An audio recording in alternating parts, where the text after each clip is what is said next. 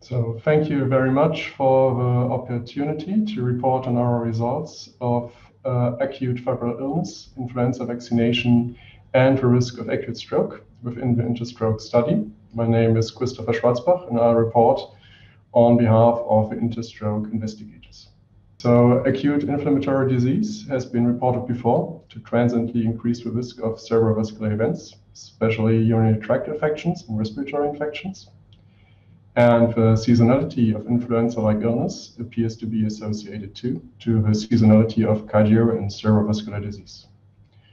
Moreover, in observational studies and a corresponding meta-analysis, influenza vaccination was associated with a reduced risk of stroke.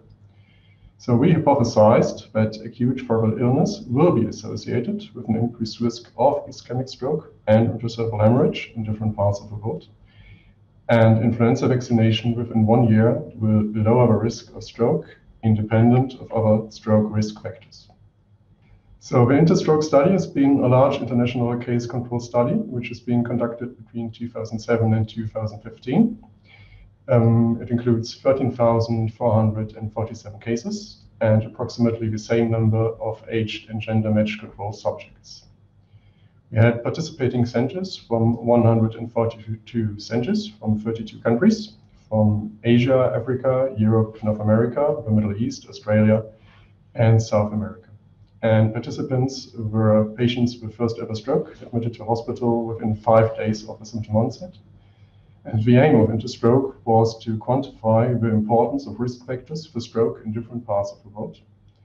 And within Interstroke, we assessed recent febrile illness and influenza vaccination systematically, and then used conditional logistic regression to quantify our results. Here are our results.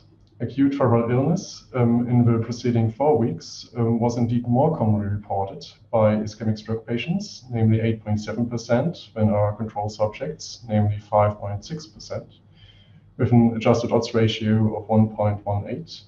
And the association between recent acute febrile illness and ischemic stroke was actually stronger compared to community controls, with an adjusted odds ratio of 2.0, but was absent when compared to hospital controls. And there was no association, however, between acute febrile illness and intracerebral hemorrhage. Concerning influenza vaccination, we found that it was associated with lower odds of stroke, with an odds ratio of 0.53 in the adjusted multivariable analysis. And this includes ischemic stroke with an odds ratio of 0.57, as well as intracerebral hemorrhage with an odds ratio of 0.34. And these results were consistent also in an extended statistical model, where we included variables which might influence the willingness to get vaccinated by the participants, and both compared to community and hospital controls. And vaccination was associated with significantly lower odds in all regions of the world, besides South Asia and Africa. However, vaccination rates in these two regions were extremely low, and beneath 1%. The odds of stroke were lower among those with 5 influenza vaccinations in a row in the past 5 years than in patients who got 1 to 4 vaccinations in the past 5 years.